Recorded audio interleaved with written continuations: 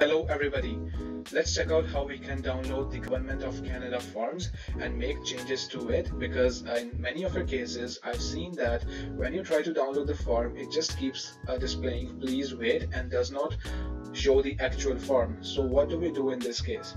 So basically we have two options. The first one is that you can try to download and save this file onto your desktop and try opening it from there.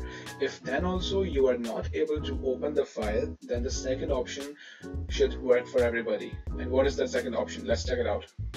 For this, we will go to your computer's settings, then we will select apps, we go to default apps, and then search PDF in the top section.